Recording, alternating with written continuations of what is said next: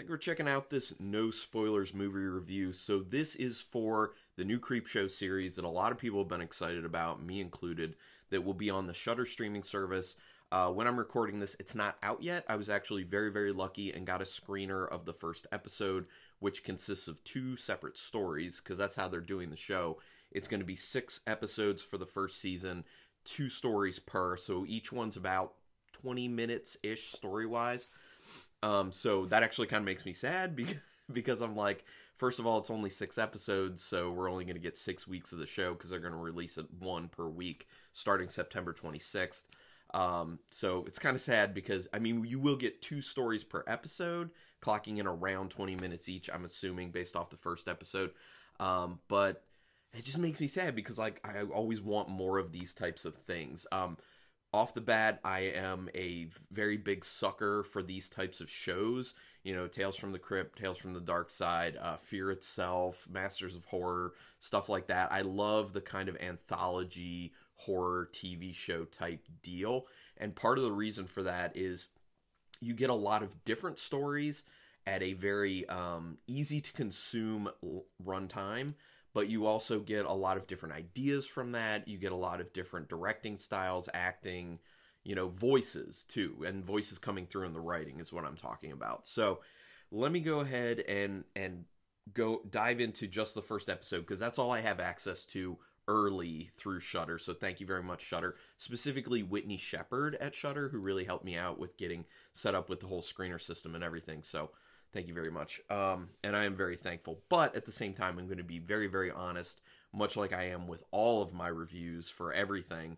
It's not going to taint my opinion. It's not going to make me not say anything negative or, you know, be more harsh like that would happen. But, you know, so I'm going to be totally honest about it. So for the first episode, and I will continue to do these, by the way, I'm going to do a review for each episode. But like I said, I'm only getting early access to the first episode that I know of.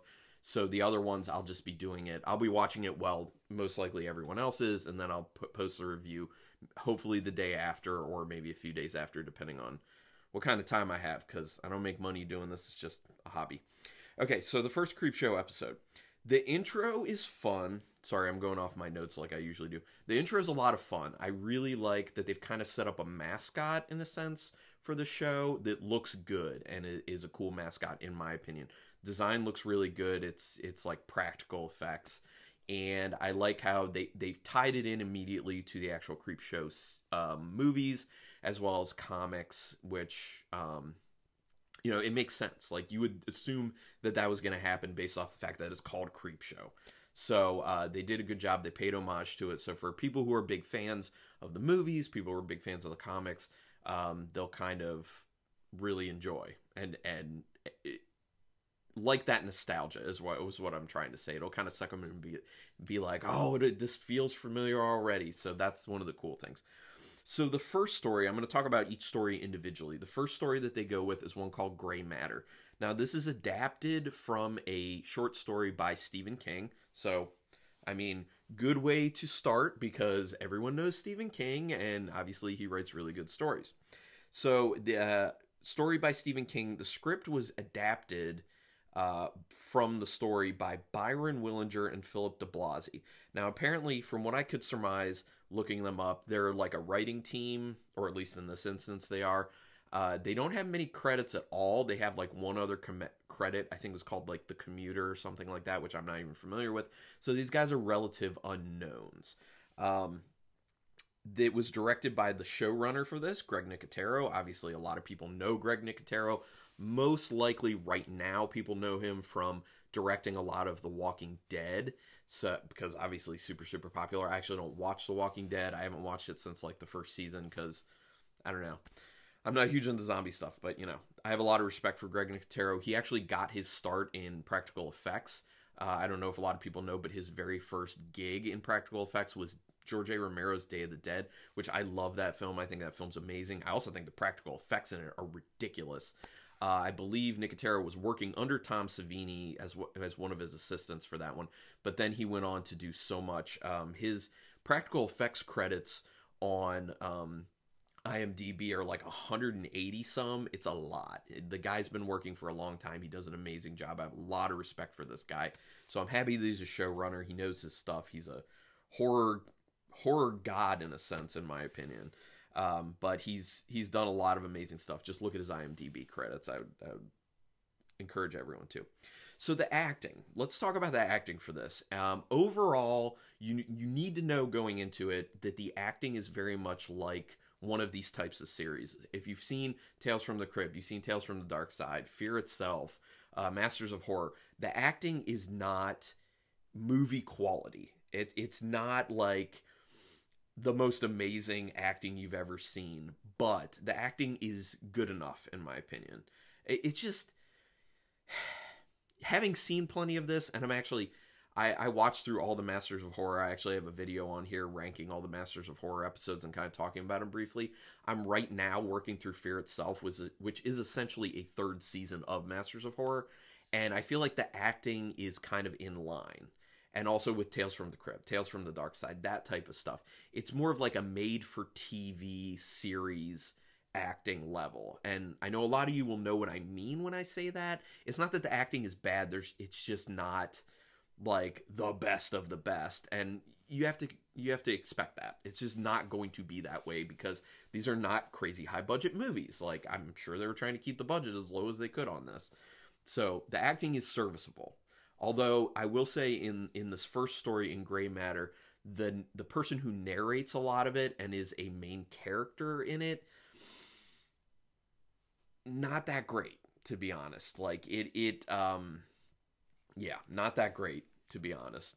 Probably better than I could do at that age because the person is relatively young, but for the story, I mean, it wasn't that great. But they had some big names in this. Giancarlo Esposito was in it.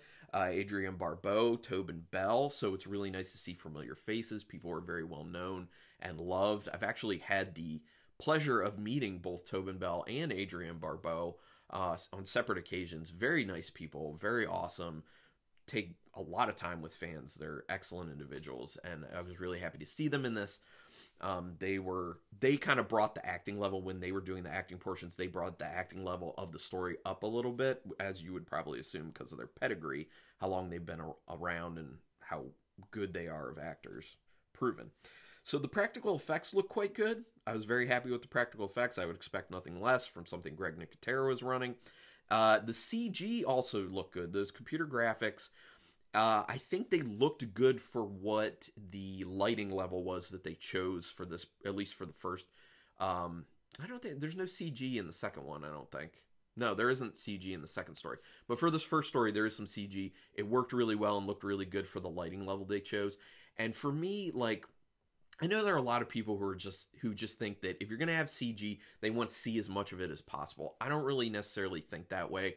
I think that if you're going to have CG, you just need to know at what level you're going to do it. If you have the ability and you have the skills and the money, let's be honest, to go huge and make it very grandiose and be able to put in so much detail that it can be extremely well lit, then go for that. That's great. But I know that not everyone can do that. There are budget constraints, there are skill restraints, there are time constraints, all that type of stuff. So when you're directing it, when you're shooting it, knowing that and being able to get the lighting level at a good level where you can kind of, I don't want to say like hide some of the CG, but kind of, you can hide the lesser level of detail. And so they did a really good job with hitting the lighting level they needed for what they did with the CG. So it looked really good in this. And I was very impressed with that. I was very happy with that. Now, it was shot well. That's another thing. The cinematography looked good. It was shot well. It was directed well. Nicotero did a really good job. So here's where we go to some of my kind of issues with it. The story does get really interesting really fast, and they kind of have to because it's like a 20-minute runtime. But there's some issues. I can imagine that it was very, very hard for the two gentlemen who wrote the screenplay to adapt a short story, especially a Stephen King short story. I can imagine. I don't know how long that story is. I don't know how many pages it is, but you can definitely tell when you watch this that it needed more runtime. that it was at about 20 minutes. It needed at least 45, in my opinion, maybe an hour to kind of let you soak in the atmosphere, start to really know the characters, feel about the, have feelings for the characters in one way or another, and just kind of like get into it a little bit more. It definitely felt like there were things missing from the story that definitely are there, because knowing Stephen King, like, how he writes. Like, everyone knows how he writes pretty much. He is very complete with the story. He gets in depth. He does a really good job. I just felt like the adaptation from the story to the screen didn't work all that well because it's too short. If they would have let it be longer, and I really think they should have in this case, they could have done a better service to the actual story itself. So for that reason, it felt too brief. It felt kind of chopped up in a sense, and I wanted more. Like, I wanted a lot more from it. That said, it's still good. It's still a good story. It just kind of feels like you're getting into it, and then you're just like, oh, now we're done. Like, it's over. And so it was kind of disappointing for that reason. So I was like, oh, man. So let me make sure I don't have any other notes. Yeah, they just cut it too short. And this is kind of the problem, in my opinion, of taking a story and adapting it to a screenplay when you have a runtime that you're given. So, as opposed to coming up with a fresh story when you're given a runtime up front. And that's a good transition to the second story in this, which is called House of the Head. Now, this one was written for the series. It was not adapted from a screenplay or a book that I know of. It was written, the screenplay and the story was done by Josh Malerman, who I am a big fan of. I love Josh Malerman. He is a really good horror author at the moment. He's written books like Bird Box, Black Mad Wheel, Unbury Carol, and Inspection. I haven't read Inspection yet, but I've read the other three, and he has some other books that I haven't been able to get my hands on, to be honest. I really want to, because I really dig his writing style. I dig the fact that he comes up with a lot of interesting concepts and settings for horror, and he kind of bends, in a way, through his books, your idea of what horror is. So I would definitely recommend, if you have interest. Bird Box is amazing. It's way better than the Netflix movie, to be honest. Black Mad Wheel, his writing's really good. I didn't really like the story all that much, to be honest.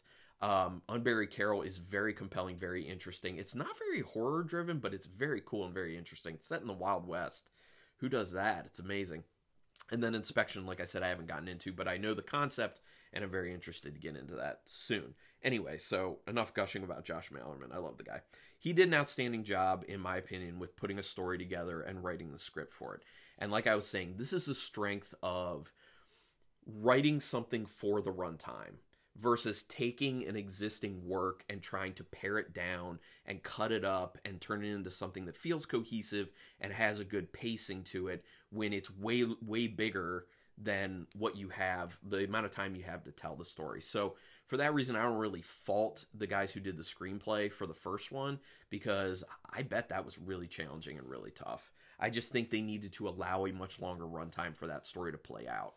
So anyway, House of the Head was directed also by John Harrison, who has been involved in doing some directing for Tales from the Dark Side and Tales from the Crypt. So this guy knows what he's doing. He's been there before. He's worked with this type of show before. So good choice on directing. The directing in this is awesome, in my opinion. So the story really impressed me on this one. The directing really impressed me. Cinematography is really good.